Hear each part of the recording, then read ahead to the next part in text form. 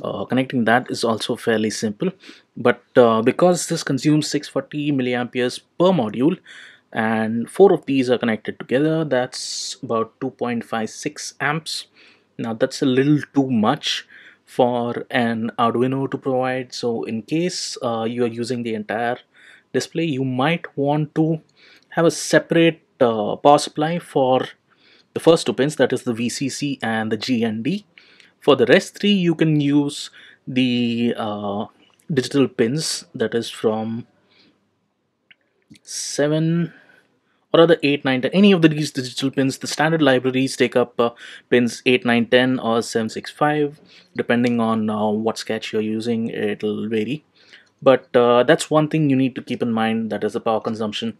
You can't have the entire display being powered by just one Arduino board, because that will completely wreck this. Each of these pins are only capable of providing 10 milliamperes on their own, so sending signal is not at all a problem. But if you're thinking of powering the entire board, then I would say you should stick to just one module. You can detach this, as in you can saw this off and separate this, and you can power that with just one of these Arduino boards.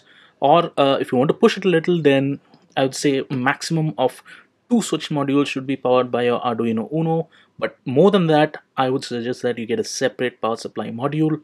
There are several available in the market, but in case you're not using an Arduino Uno,